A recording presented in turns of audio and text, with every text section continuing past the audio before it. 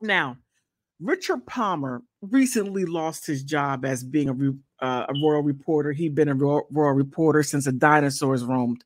But what I thought was quite interesting was Richard Palmer and Andrew, formerly known as Prince Andrew, look so much alike. Hey, don't believe me? No. Look at this.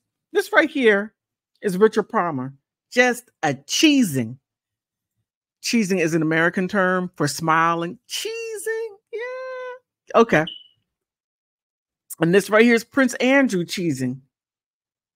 You can't tell. You can't wait a minute. You can't tell me they don't look alike. Now, it would surprise me if Prince Andrew wanted to take his identity to report on his family.